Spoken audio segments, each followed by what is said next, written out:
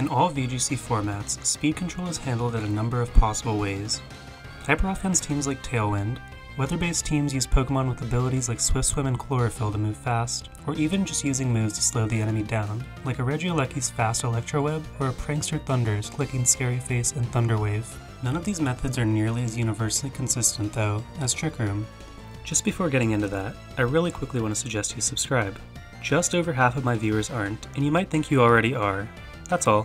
What the move does is reverse move order by speed stack, giving slower Pokemon precedent to move first over fast Pokemon. Trick Room gets a leg up on all forms of speed boosting by virtue of overriding the speed boosts gained through Tailwind, Max Airstreams, or abilities.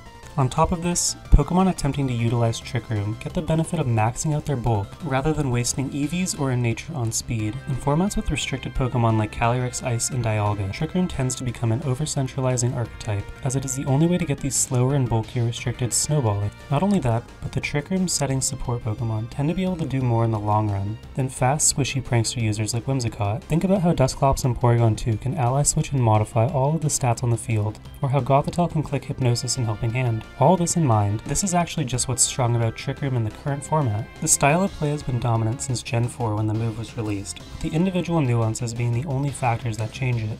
No matter what format you're playing, expect to face Trick Room, and try to beat it through bulky status users and slow stat droppers like Incineroar.